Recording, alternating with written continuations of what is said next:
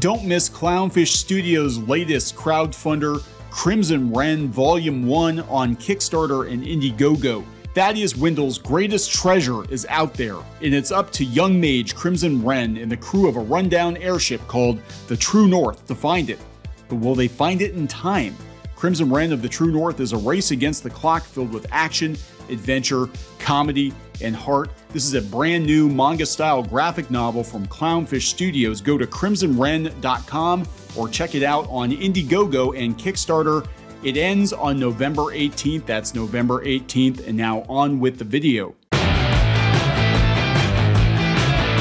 Hey guys, welcome back to Clownfish TV. This is Neon, not here with Geeky Sparkles in this video, but we're going to talk about The Last Jedi and why the media can't quit The Last Jedi. Why are we still talking about The Last Jedi? I have some theories, because clearly The Last Jedi is not as popular with Star Wars fans as Disney and Lucasfilm would have hoped.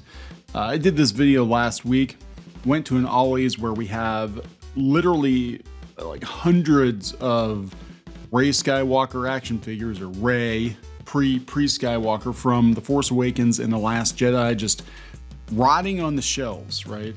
The Last Jedi has been a very polarizing movie to say the least, but most Star Wars fans have moved on. They just kind of, felt that the Disney sequel trilogy was a complete bust. It was time to move on, whether it's to other franchises or just, just cherry picking what they want from the franchise going forward. But we're going to talk about how even today there are more articles talking about The Last Jedi. You don't see as many articles, nearly as many articles talking about The Force Awakens, talking about the rise of Skywalker, and I have a theory. I have a theory for that. So before we get into it any further, please subscribe for more pop culture news, views, and rants. Guys, over 280, almost 281,000 subs. Thank you so much for the support. We do talk about pop culture, talk about Disney, talk about Star Wars. We kind of started out talking about the drama around franchises like The Last Jedi and fan backlash, and I never thought we'd still be talking about this damn movie 5 years later. 5 years later, we're still talking about The Last Jedi. Every day, pretty much, there's another article in the news cycle from one of these pop culture news outlets putting The Last Jedi in the headline. And I think what is potentially going on here is that some of these articles are actually being written by AI, partially by AI. And I'm not talking about the authors. I'm not saying, hey, the authors are robots or anything like that. What I'm saying is that in a lot of cases, a lot of these bigger websites, especially Valnet-owned websites, as I understand it, they have keywords that they're looking for. They're assigning stories to writers using heavily trafficked terms. And The Last Jedi is a very polarizing movie. People still search for stuff on it. Apparently, it still gets hits, and I think the hotter the take, the more traffic these websites get. Whether or not they actually believe it is another case. I really am starting to feel that most of these writers working for these websites don't have a strong opinion about The Last Jedi. Not like it was when this whole thing first started, where if you didn't like The Last Jedi, you were like a literal Nazi or, alt-right or whatever else garbage they were trying to tell people they were, right? I think at this point, it's basically become, kind of like we talked about, Gamergate on video game sites. Like, this thing is so far in the rearview mirror that the general public doesn't care, but they're going to try to get you to care about it again because they're trying to wind the clock back to when they got a lot of traffic. And these websites, regardless of how you feel about the movie, they made a ton of money in 2017, 2018, dunking on Star Wars fans. And, then we had YouTube people reacting to those articles, and then they write more articles about the YouTube people. You know what I'm saying? It became this this cycle, kind of like the Trump outrage train.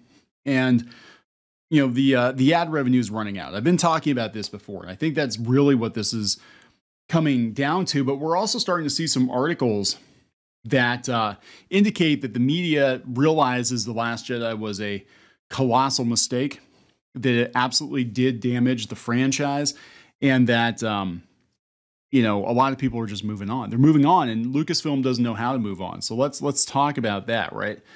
So what kicked this off was this article. Lucasfilm's reaction to Star Wars, The Last Jedi, continues to rear its ugly head. This is coming from Comic Book Resources, of all places, a Valnet site, by the way.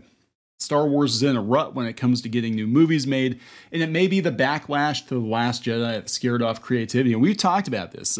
Supposedly, Lucasfilm doesn't know what to do. They're saying that the backlash to The Last Jedi has kind of paralyzed them. They don't know which way to go. And really, it's not that hard. I mean, just look at the stuff that has had a positive fan reaction. You know, look at the first season of The Mandalorian, prior to them, you know, getting rid of Gina Carano. Look at the reaction to OG Luke Skywalker coming back at the end of the second season of Mandalorian. Look at the backlash for shows like Boba Fett, where you've got Boba Fett and he's not Boba Fett. It's not hard to get right. I don't know why they think it takes a rocket scientist to get Star Wars right. I mean, even, you know, Galaxy's Edge and the Galactic Star Cruiser, both were failures at first. I don't know how the Galactic Star Cruiser is going to pan out, but I think you can trace a lot of that back to deliberately going in another direction when the fans have spoken as to what they actually want. Look at what gets funded on HasLab versus what doesn't get funded on HasLab. Now, I mean, it could be argued that Star Wars is like perpetually stuck in a time capsule. I don't think that's really the case. I mean, fans have been very receptive to the expanded universe, but again, you know, Disney thought they knew better and immediately discarded the expanded universe, and now they're going back and cherry picking characters and concepts from it because they don't know what else to do. So yeah, CBR, once a science fiction film juggernaut, Star Wars is having a bit of a rough go when it comes to restarting its engines. They're admitting it. Lacking a theatrical release since The Rise of Skywalker, the series has instead become an endless cycle of TV shows. This likely stems from the misguided response to The Rise of Skywalker's predecessor. No, they broke Star Wars. They basically broke Star Wars. They kind of fixed it with The Mandalorian, and now they're going back and breaking it with Boba Fett and Obi-Wan. And now I've heard Andor is actually pretty good. I've heard from multiple people. I have not had time to watch it. I'm still trying to work my way through the Orville. But I will check it out when I get a chance, guys. I got a lot of things. I do a lot of things. I have 1 to 2 hours of downtime, maybe, spread out throughout the day with everything else that we run, the other businesses that we run, you know, and all that. The stuff we're working on behind the scenes that you're not seeing. I have maybe 1 to 2 hours of free time per day, if I'm lucky. So anyway, ever since the controversy of The Last Jedi, the Star Wars films have been in planning disarray. Numerous directors have come along and announced upcoming films, only for none of them to materialize. Filmmakers are running for the hills left and right, and it could stem from a less than creative playing field currently engrossing the franchise. I think it's also Bob Chapek, you know, how does he explain to the board of directors, some of whom might be Star Wars fans, and be like, hey guys, yeah, I know we paid $4 billion for this franchise, but it's never been in a worse place. I mean, despite all the backlash to the prequels, the Clone Wars still did really well, and there never was a time that you saw, you know, this many Star Wars figures on the shelves this long after the movie has been released, that they're just sitting there. They can't give them away between this and the Rose Ticos and, you know, the Snokes, and it's just nobody wants these damn action figures. And, you know, people are going to say, well, the Phantom Menace, when the Phantom Menace was out, there were a lot of Jar Jar Binks. I'm like, yeah, but they weren't sitting there 2, 3, 4, 5 years after the fact. They cleared them out. And there weren't a ton of them. I don't remember rows and rows and rows of Jar Jars. I remember there being more than the other characters, but they cleared them out and they moved on. And then they moved on into Attack of the Clones. So before the release of the controversial Star Wars Episode 8, The Last Jedi, again, we got to get those keywords in there. Rian Johnson was supposedly promised his own trilogy of Star Wars movies. Turned out that it did turn out to be true, but then there have been no new movies. And Taika Waititi didn't get a movie. Nobody got a movie. They said The Last Jedi broke Star Wars creative potential. Though the film's merits are hotly debated, either side of the conversation around The Last Jedi can agree it fundamentally scarred the franchise. Are they actually admitting it? They're actually admitting it. One overlooked example of this is that directors are now no longer willing to even be able to take Star Wars movies in a new direction. The decisions made in The Last Jedi were so contentious that it perhaps made Lucasfilm cautious of doing anything similar. Please explain Boba Fett. Please explain why Obi-Wan was trying to save Princess Leia and not Luke Skywalker, et cetera, et cetera. It's a cluster. The studio may seek to play things safely on the big screen and get back to the fundamentals of what made audiences fall in love with Star Wars, which is what they should have done from the beginning. I mean, I'm sorry, The Last Jedi, the middle of a poorly planned trilogy, or not planned trilogy, was not the place to take creative liberties. Especially not with an iconic character like Luke Skywalker. I mean, clearly they had no plan. They're just like, yep, we're going to make 3 more movies. Do we have a story, a logical continuation of the original trilogy? Yeah, George gave us a draft, but we threw it out for reasons. They're talking about Sean Levy making a Star Wars film. I doubt any of these are going to get off the ground. Why is Disney trying to play it safe with Star Wars movies?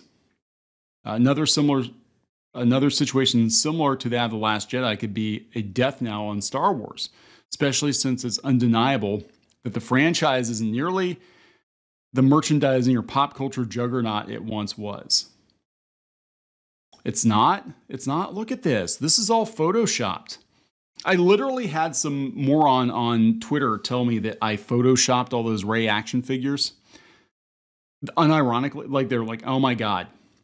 That's some fandom menace grifter just photoshopping Rey on the pegs to make it look like she's not very popular, when we all know here on Twitter how popular Rey actually is.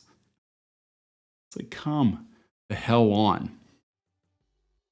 With the company trying to gently guide Star Wars back into theater, use a lot of lube.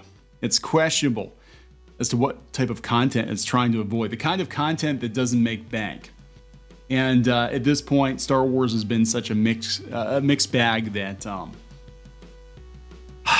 I don't even have a solution. I mean, honestly, the best way to save Star Wars, I think, at this point is to just stop making Star Wars and just be like, we had 3 great movies, well, two and a half great movies, a half of a good movie, 3 pretty okay, not as bad as people make them out to be movies. We had Rogue One, we had The Mandalorian, and you know what? Let's just call it a day. I mean, I can tell you my own personal feeling, and this is just my feeling. I'm over Star Wars, at least Star Wars under Disney. I have no desire to watch any more Star Wars. I don't have any interest in Star Wars. I can't even go back and watch the original trilogy at this point because I know where these character stories go and how poorly they are treated, and the retcons and the drama, mostly the drama from Lucasfilm employees, Lucasfilm adjacent people. I just have no interest in Star Wars whatsoever, and clearly a lot of other people don't have interest in Star Wars, and clearly the media has caught on that Star Wars is broken and you can blame The Last Jedi. Finally, it just took them 5 years to get here, but again, I think it has more to do with the algorithm, and they're trying to roll this back into time when they were getting lots and lots of rage bait traffic, right? So I'm going to wrap this up. Please subscribe for more pop culture news, views, and rants, guys. We'll talk later.